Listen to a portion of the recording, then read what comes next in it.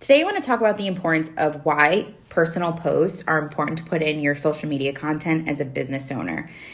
Today, businesses are becoming more and more saturated online. And if you are not showing something that makes you authentically, you like to bake, you like to cook, you like to play tennis, you have kids, you like a specific coffee in the morning, whatever it might be, if you aren't finding ways to stick out that can really connect somebody on a personal level, people are scrolling on to the next thing. More than half of the time I've noticed is people actually hire you because they share something in common with you. So if you can make it your goal to start bringing in more personal content into your social media, you are going to see a world of different results. So I can't wait to see what doors open up for you. If this was helpful, please come back to my feed and let me know. I'm Jackie Zook, the founder of Next On Scene Media, signing out. Thanks for stopping by.